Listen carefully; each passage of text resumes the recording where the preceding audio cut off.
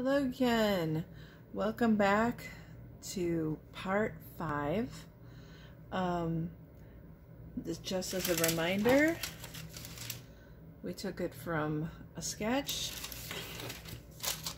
to a line drawing and then transferred to rolled clay, sculpted the clay, baked that, used chalk pastel as mold release, and now we have this mold baked.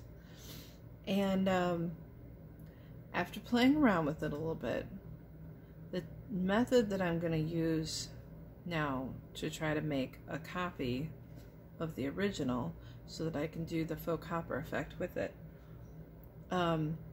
is going to be taking this and pressing it down, and I'll be using a sponge, or a very battered old bit of sponge, to do that. Now again, for the faux copper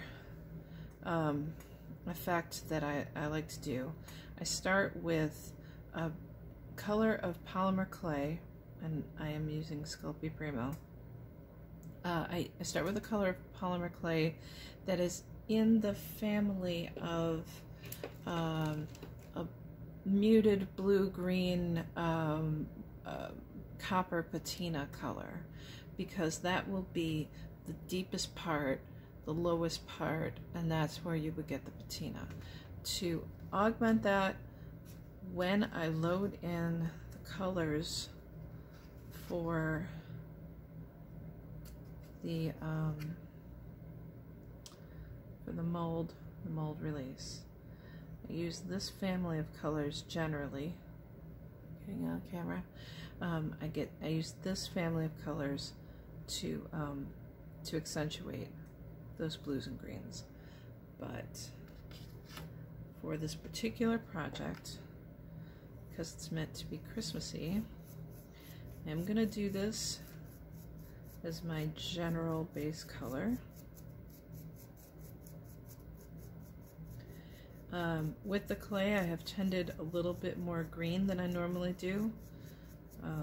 You can push that color one way or another depending on the project. When I did watery things, I made it bluer. I want to hint at the holly. Putting some brown mostly around the edges. You don't have to cover every tiny bit of it. You do want to try.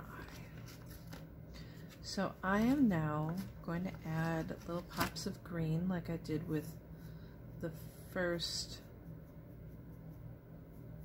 of these ornaments.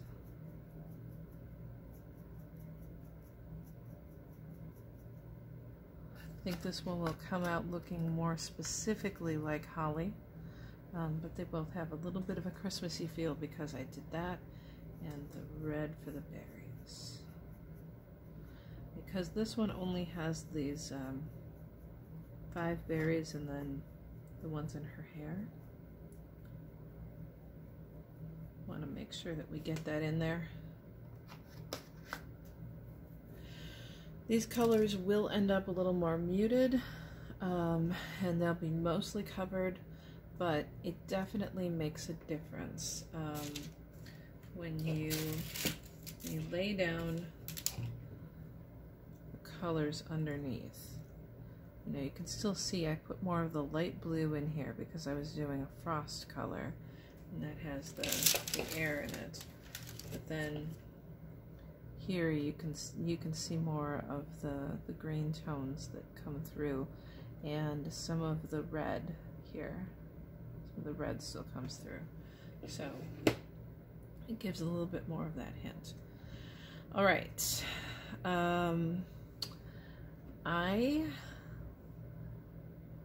don't know how well this is gonna go, so we'll all have fun together. I'm just gonna spread this out a little bit more before I get started. I'm not intending to trim it, but it'll be fun. Okay, so I want to make sure that I get the berries nicely, clearly defined. Because I made that so deep, it's made it difficult to do a normal impression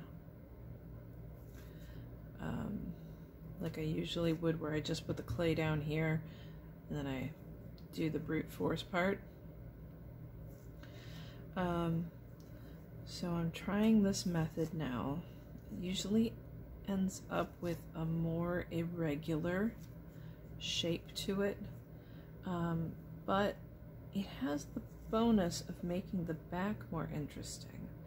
And as the intent is to be an ornament which might be viewed from more than one side, or the back might show a little bit more than it would as a pendant, perhaps this is actually a good thing. I'm going to move this down now. And there will be some cracking as we go.